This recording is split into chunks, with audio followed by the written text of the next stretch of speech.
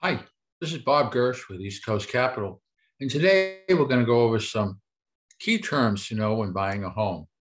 For more information on this subject, you can go to my blog, askbobgersh.com, and then scroll down to the bottom of the page, and you can click on the blog, which is Friday's blog, Key Terms to Know When You're Buying a Home.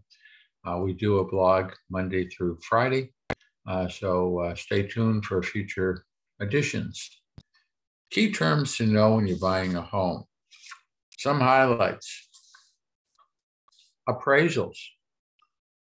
A key report highlighting the estimated value of the property completed by a qualified third party. Lenders rely on appraisals to validate a home's value and ensure they're not lending more than the home is worth. Closing costs. The fees required to complete the real estate transaction, paid at closing. Ask your lender for a complete list of closing cost items, including points, taxes, title insurance, and more. Credit score. A number ranging from 300 to 850 that's based on an analysis of your credit history. This helps lenders determine the likelihood you'll repay future debts. Down payment. Down payments are typically 3.5% to 20% of the purchase price of the home. Some 0% down programs are also available. Ask your lender for more information about what you may qualify for. Mortgage rate, the interest rate you pay to borrow when you're buying a home.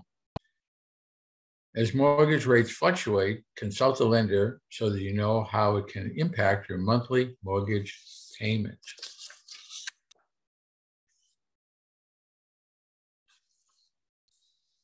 Pre-approval letter. A letter from a lender that shows what they're willing to lend you for your home. This, plus an understanding of your savings, can help you decide on your target price range. Inspection contingency. A provision in a contract requiring an inspection to be completed.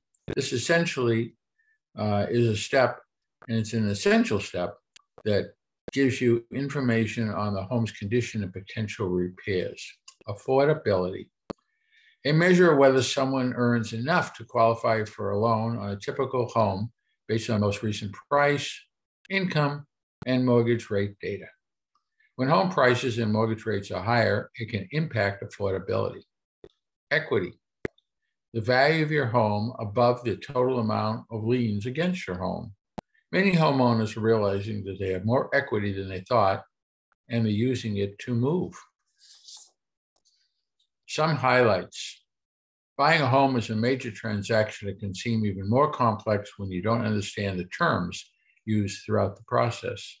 If you're looking to become a homeowner this year, it's important to know these housing terms and how they relate to the current market so that you can feel comfortable and confident throughout the home buying process.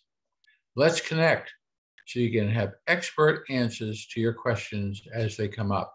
Again, this is Bob Gersh, East Coast Capital, and you can go to my blog, askbobgersh.com, to read this and more information, and come back next week, Monday through Friday. Each day we'll have a new blog. Thank you, and have a great day and a great weekend. Thank you.